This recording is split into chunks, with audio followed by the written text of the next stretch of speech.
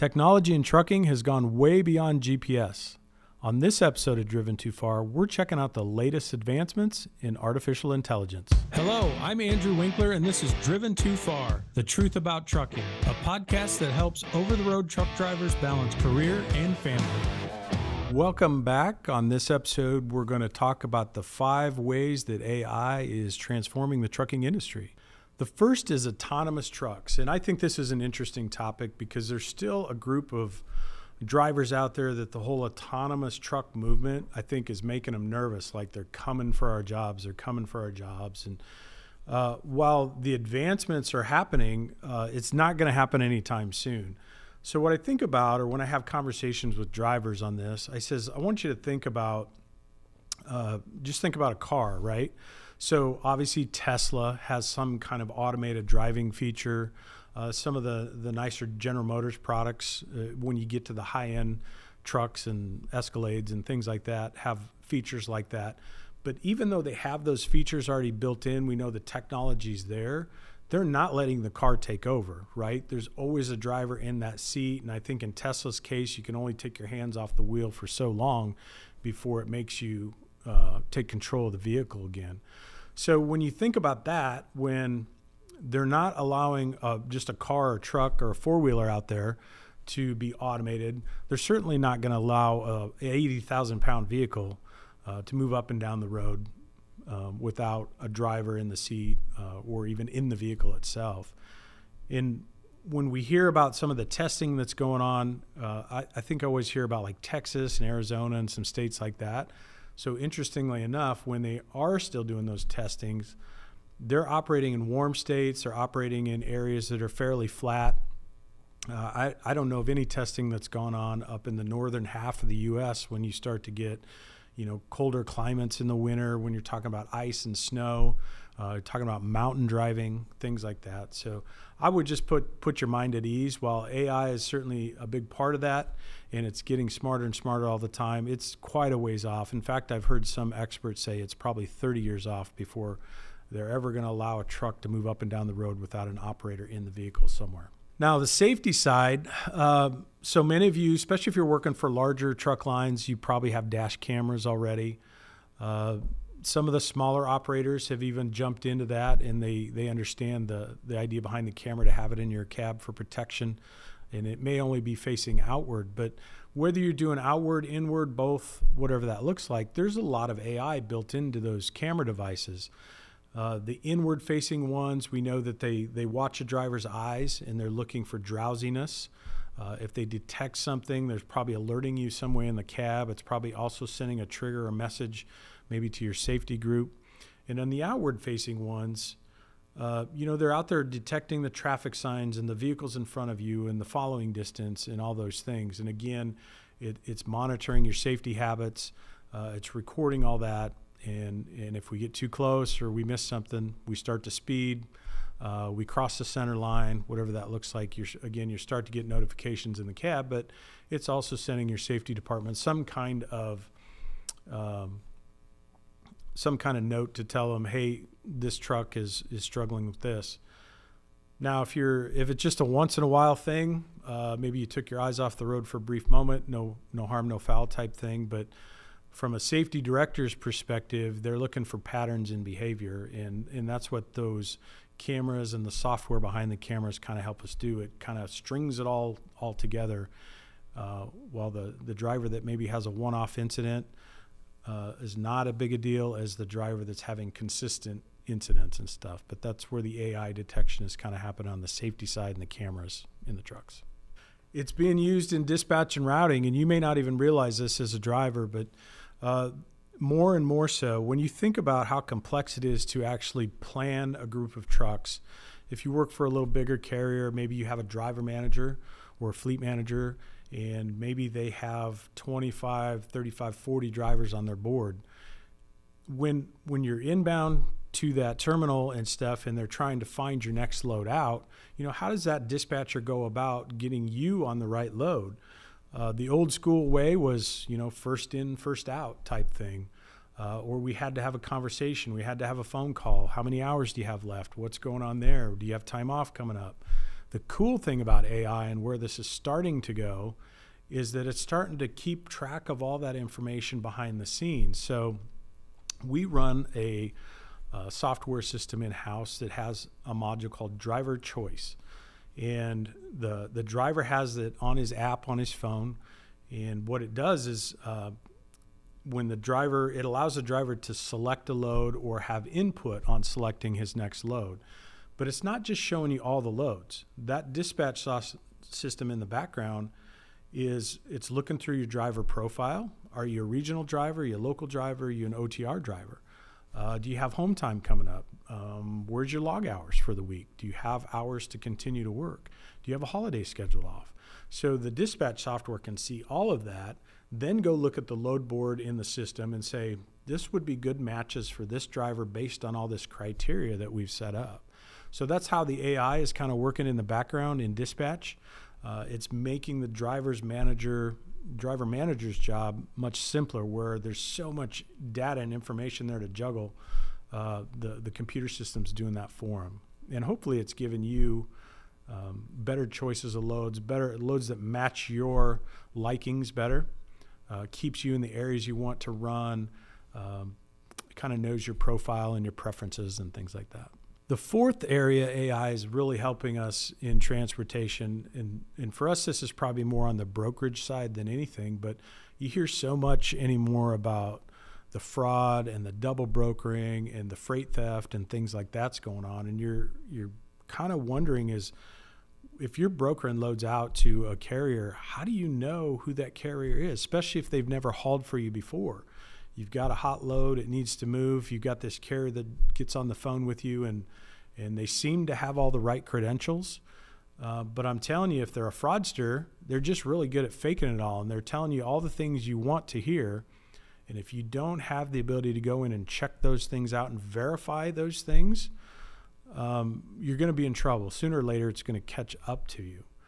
The challenge with that is sometimes you have so much freight to move, or this load's really hot and the customer's already chewing on you. Where's the truck? And you get this truck line on the phone that they say they can handle it for you. You're tempted just to give them all the information, get it going and stuff like that. But what you didn't know is maybe you gave it to somebody that has the intent of stealing the load. Maybe that broker is going to turn around and rebroker it again. That's the double brokering part. And from your perspective, you start to lose track of the freight. You don't know what truck really has your freight. And that's where the double brokering can be such a problem. We started using a software program. It's in the cloud, but it's called Highway. It's gohighway.com. It's probably one of the better ones we've seen, and it's definitely using AI to do that. So it's checking off 6 different things. When we bring up a carrier's name, and I can just go into chief carriers, I can see our own status on stuff. The first thing it's looking for is, do you have operating authority? Green check, right? Do you have active insurance? So it's making sure you have active insurance, and it has a way to go out and check that, where in the past sometimes those things could be faked. Somebody can white out some insurance and put a new date in there, and you could fake those. But going through this system, it doesn't allow that to happen. You don't have any out-of-service orders from the Department of Transportation or the FMCSA. They know that everything's valid. It can see your CSA scores. It knows that you're in good standing and good status with all your crash and your maintenance and your hours of service and your driver fitness stuff. So it can quickly check all that. And then this is kind of a big one where it can see active inspections. So one of the ways we catch fraudsters out there is you get somebody to call in, wants to haul your load. So as a broker, you're supposed to vet that carrier that's calling in, and we check on their insurance and we check on their operating authority, and we go look up their CSA scores and stuff. And like I said, a lot of that can be faked, but what this particular program is doing is it actually has access to all the inspections, the roadside inspections that the trucks go through, and it can see how many inspections you've had and how often. So if this guy's a fraudster calling in and he says, yeah, we run 10 trucks and we've been in business for 5 years, And when this highway program goes out and checks all that, and all of a sudden it doesn't see any roadside inspections, and you've been in business for 5 years, that's a pretty big red flag, because the odds are you're definitely going to get pulled in.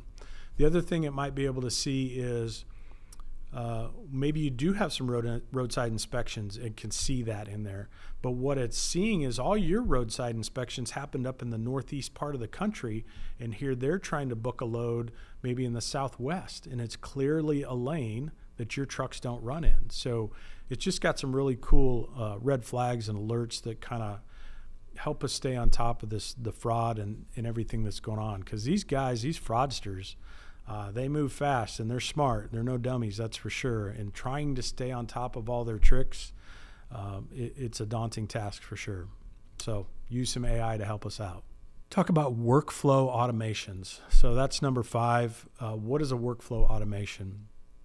You're probably using it on your mobile comm system. So the workflow goes, dispatch sends you a load. You accept the load. You arrive at the shipper. You depart the shipper. And then once you do that, maybe it sends you the next chunk of information. Maybe you get to destination. You arrive at destination. You send your empty call in. And then all of a sudden your next load comes out to you. That's a workflow process. So it puts things in a particular order for us. They're also using that in the background in the office. So it's a big deal now. We scan in our paperwork, right? We take a picture of it with our phone, whatever that looks like, and it shoots it into the office. That's a workflow process that's probably happening in the background. It used to be we had to have several billing clerks that would take your paper out of your envelope and break it apart, and the bill of ladings go over here and your log sheets go over here. Your fuel receipts go to a different spot, and everybody had a certain thing, and it had to go through all these different people before we could take the time to bill it out to the customer to get paid for our freight.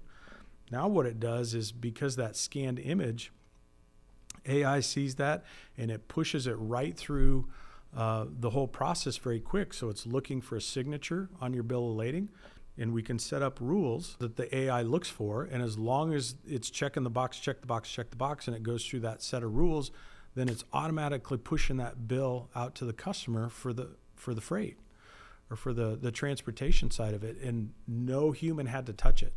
So that's the beauty of the workflow process that's probably happening already in your back office.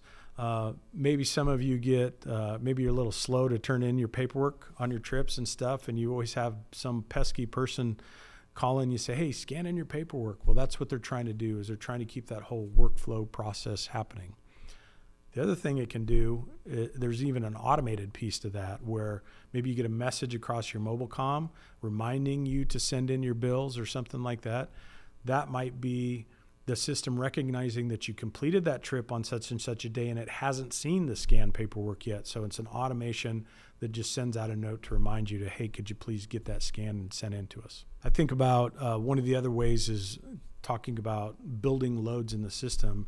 And for us, we're full truckload type carrier, so it's usually point A to point B type stuff. Once in a while, we have a stop along the way. But think about the LTL guys, and when they have how many packages on that set of double trailers, and it goes into the warehouse and it gets resorted how many times before it makes the final destination. You're thinking about FedEx, UPS, all those guys. How many times those packages in the past would have had to been hand sorted to stuff. Well, now everything's a barcode and on the rollers and stuff, and it automatically happens. So that's the power of AI too. And I'm sure, I don't know this for a fact, but I'm sure your friendly UPS driver and your FedEx guy, I'm sure the AI has something to do with their daily routes. What's the best route around the city to make all these deliveries that are in the back of my van? So I'm sure AI is doing that in some sort of orderly fashion to help them be more efficient and quicker with the routes. So in conclusion, that's kind of AI in a nutshell. It's already here. It's being used in the background, whether you actually realize it or not. It's helped us a lot with efficiencies. It's probably helped us when you think about, we talk about how hard it can be to get good people these days, right? The hiring, we've got such low unemployment rates. But that's one of the things we do. If we have certain positions open in the company and we're struggling to hire a body to come in and help us maybe there's an answer there with automation and robots and IA to help us through that. So it's here to stay. It's only going to get better and better. So I think, embrace it when you can. It really is making our lives easier. Thanks again for joining us on this episode. If you're looking for a carrier that's always on the cutting edge of technology, check us out at chiefcarriers.com.